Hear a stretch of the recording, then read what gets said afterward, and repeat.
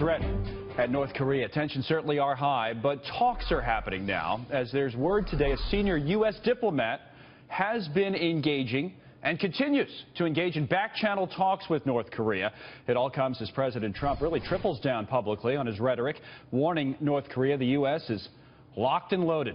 We started off with former UN spokesman Ric Grenell, who joins us right now. On these talks, a senior U.S. diplomat, Rick, speaking to somebody senior on the North Korean side. The back-channel talks, the Associated Press tells us, continue to take place. It's surprising, encouraging, anything we should take away from that? It's not surprising. I think it's very encouraging. We've had six-party talks going on for a long time. We've been trying to talk to the North Koreans. To be honest, I think the bigger diplomatic talks are with China right now because they hold all the keys.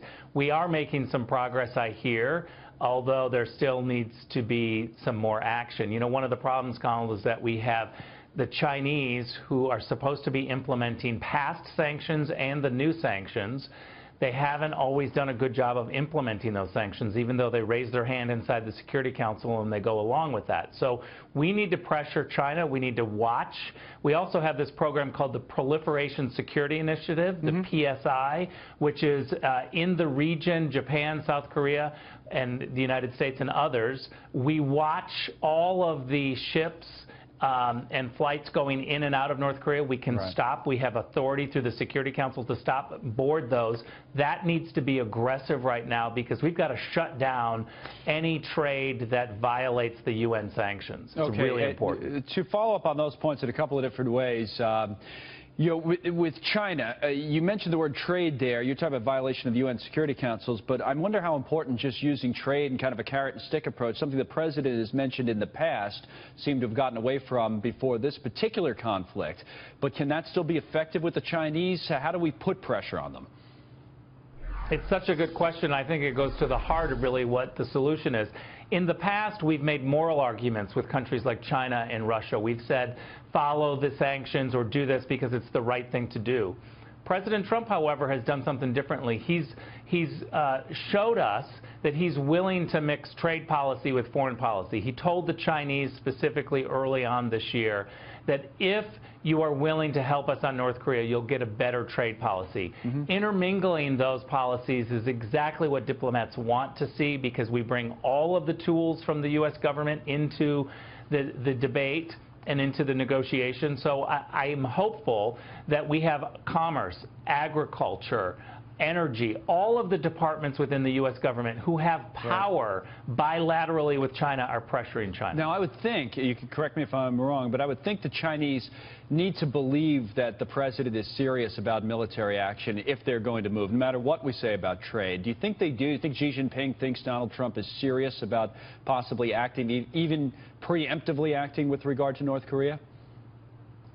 I do think so because, you know, what you hit on is the difference between a military threat and a credible military threat. It's very hard for diplomats to sit across the table and try to negotiate a settlement without behind us having a credible threat of military action. What Donald Trump is giving diplomats right now is a very credible threat. We see what happened in Syria. We see what happened in Afghanistan.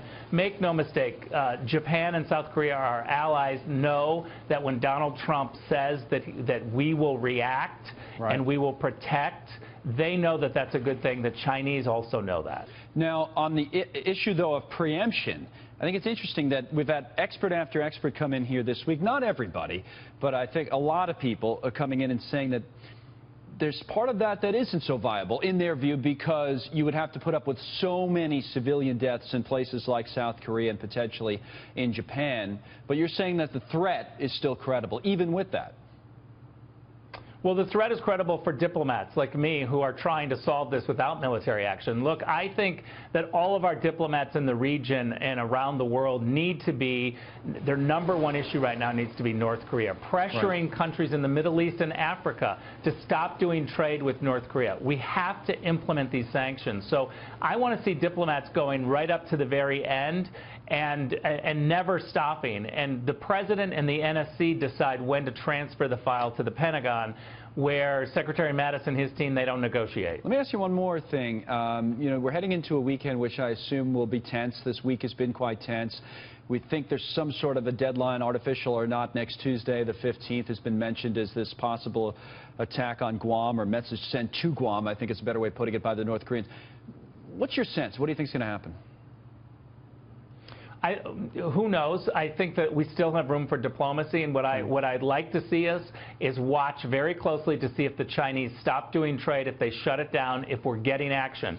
If we are not getting action by this weekend, by the end of this weekend from China, serious action, then I think we should go back to the UN, try for oil sanctions, and we should bilaterally, unilaterally implement banking sanctions. I know that's painful for the financial community and for people who shop and buy Chinese products. The price will go up. Banking but sanctions, I think it's too serious to not. Banking sanctions unilaterally. Okay, from the U.S. against, and that would be, how would that work? Well, look, again, I don't want to be too flippant here. It's not without pain, but it's a serious enough situation where I think we say to China, either you have access to the U.S. banking system, either you're going to work with us, or you're going to work with North Korea. We want to see you shut it down immediately. The Chinese really do have power, and we have power with the Chinese. We haven't implemented the serious oil sanctions at the UN. The Chinese tossed them out of the UN resolution this last go-around. They didn't want to see the oil sanctions. I believe we should have stuck them in there. We should have negotiated harder to have oil sanctions there. Since we don't have them, let's give the Chinese a little more time to see if they're really acting. If they are not acting fast in this situation, then I think that we should implement banking sanctions, call another Security Council meeting, and try for oil sanctions. Wow, okay.